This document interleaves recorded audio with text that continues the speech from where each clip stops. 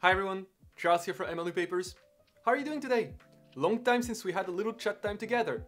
And today, first time on the channel, let's speak about a topic so hot that it just set the machine learning community on fire. Last Friday, April the 12th, 2024, NeurIPS, one of the most prestigious machine learning conferences, opened a call for high school projects.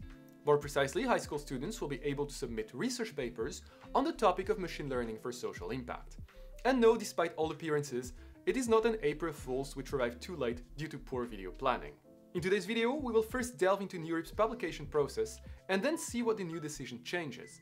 Finally, I will present the main points of controversies and the arguments from both sides. So as a disclaimer, in this video, I will present what happened and the opinions of both parties as objectively as I can, so that you can have all the elements to decide by yourselves whether or not it is a good thing.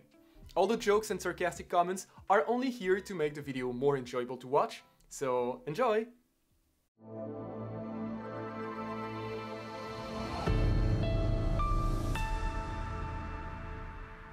Founded in 1987, the Conference on Neural Information Processing Systems, or NeurIPS, is one of the most prestigious machine learning conferences. But you already know that if you watch my video on the resources used by machine learning professionals. And if you didn't, make sure to check it out at the end of this video. The link will be in the description box down below. All of the papers accepted to NeurIPS can be found in their yearly proceedings. Since 2022, there are two tracks to submit a paper: the main conference track and the datasets and benchmarks track.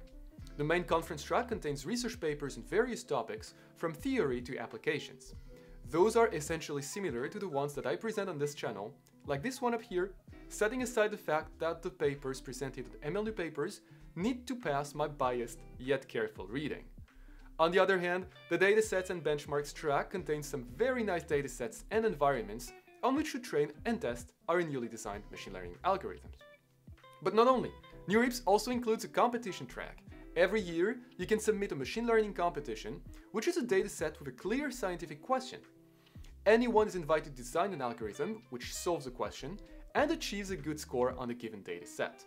The best participants, as well as those who launch the competition, will write an analysis of the results of the competition, which will be published under the datasets and benchmarks track.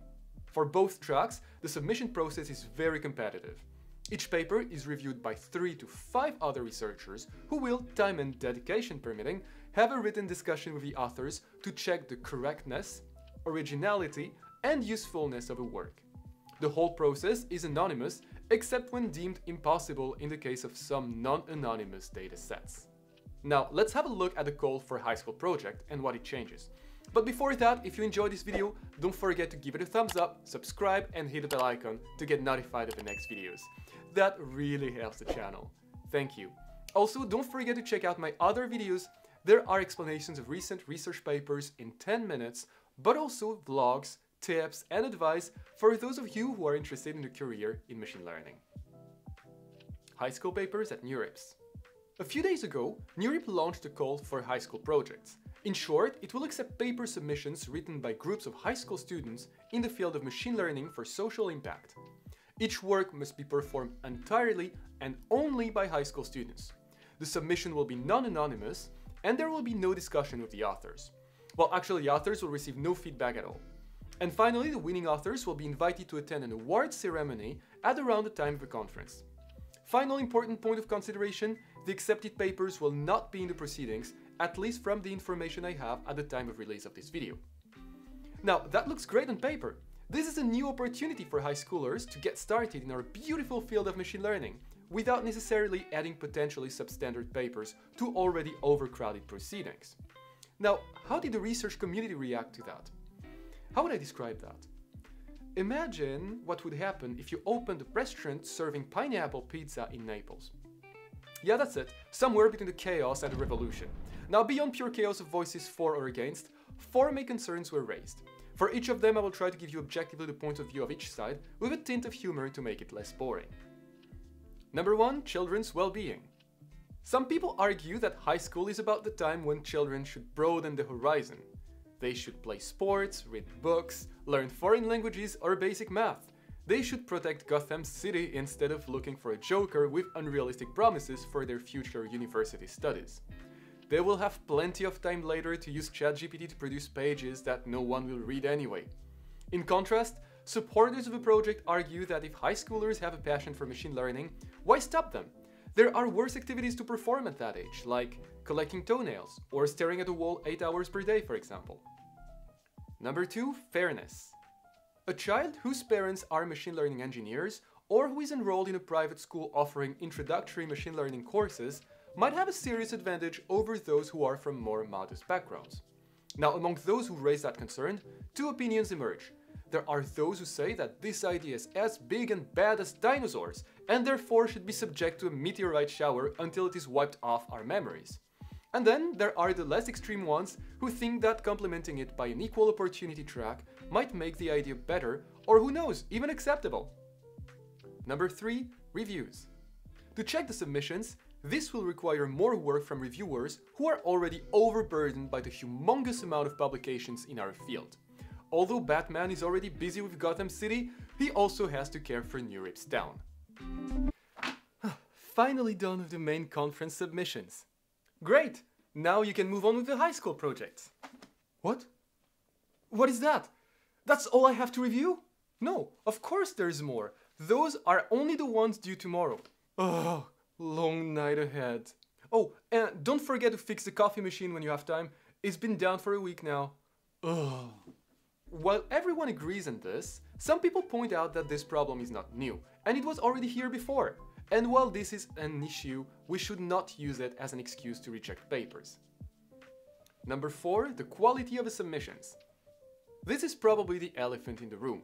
Many are concerned that the quality of the papers produced by groups of high school students with no supervision may not quite meet NeurIPS standards. This is like inviting teams of high school students without a coach to compete at the World Soccer Championship.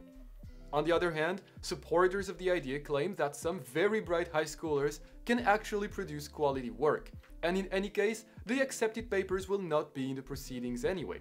So rest assured, our young soccer enthusiasts won't be playing in a big stadium, at least until their bodies grow big enough to wear a t-shirt large enough to display the names of all the universities and sponsors involved. Jokes aside, there are also many people who like that idea, but not its implementation. Why not a track of tiny papers as implemented for underrepresented minorities in iClear, another top machine learning conference? Why not a workshop, where high schoolers might learn and discuss with more experienced researchers? And the list goes on and on. So there definitely exists a possibility that the format of this call evolves in the next few years. Alright, now that you have heard most of the arguments of the topic, what do you think about it? Are you for or against this initiative? What should they do to improve it? Please let me know in the comment section down below. I would love to hear what you think. I know we are forming an amazing machine learning community here on YouTube, and thank you for being so respectful of others' opinions in the comment section. That's really awesome. Is this a miss or a hit? Only time will tell, and the first edition will take place in December of this year at NeurIPS 2024. I'll keep you posted, so follow for more. If you enjoyed this video, don't forget to give it a thumbs up, subscribe and hit the bell icon, I would really appreciate. Also, don't forget to check out my other videos for more or less technical content. Thanks again so much for watching, I wish you a wonderful week, and I'll see you in the next video. Cheers!